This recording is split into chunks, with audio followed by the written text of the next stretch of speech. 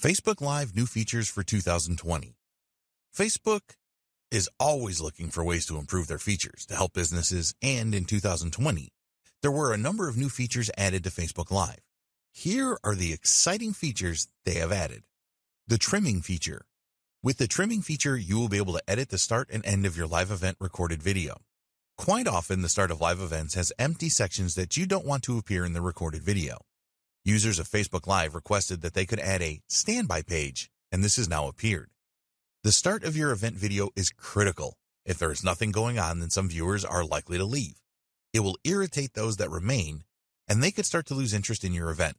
So, use the new trim feature so that you can make the start of your event videos better and to cut away any worthless footage at the end. Duration now extended. This is a new feature that may not be of any consequence to you at all, but we wanted to make you aware of it. The maximum duration for a Facebook Live event has been extended from 4 hours to 8 hours. Facebook made this change in response to some broadcasters that needed it, such as those that use Facebook Live for sporting events, news events, and so on. It is extremely unlikely that you will want to create an event anywhere near 8 hours long for your business and brand. In fact, we strongly recommend that you do not make your events too long. Watch parties. This is definitely a new feature that you should take note of. People usually like to watch a video together with family and friends, and now you can use this feature for your Facebook Live events.